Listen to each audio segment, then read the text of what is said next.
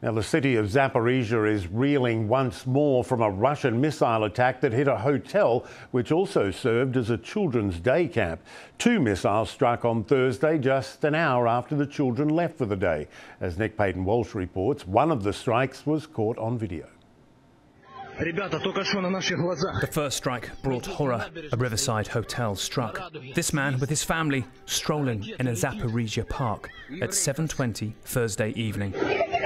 Terror, then another roar. The sun spots it first.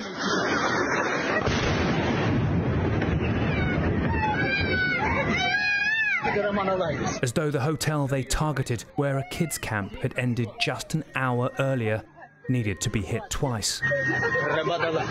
Imagine how the children in the hotel pool felt. Dozens of guests injured, 1 dead, who did not walk away. This is how it looked before the 2 Iskander missiles hit a pool and playground in the car park. A Russian official then declared all hotels in the city to be targets, saying they're full of Ukrainian soldiers. In the hours after, sirens sounded in Kiev, as Ukraine only managed to take down 1 of 4 hypersonic Kinjal missiles, officials saying another target was an F-16 training facility in the west. These nightly strikes, Russia's response to the pressure on the southern front, where Friday, importantly small gains were claimed.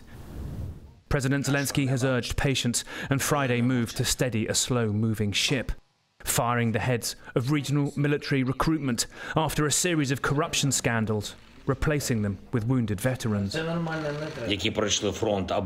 Warriors who have lost their health, limbs, but maintain their dignity and don't have cynicism can be trusted to run the system. Nick Payton-Walsh, CNN, Dnipro, Ukraine.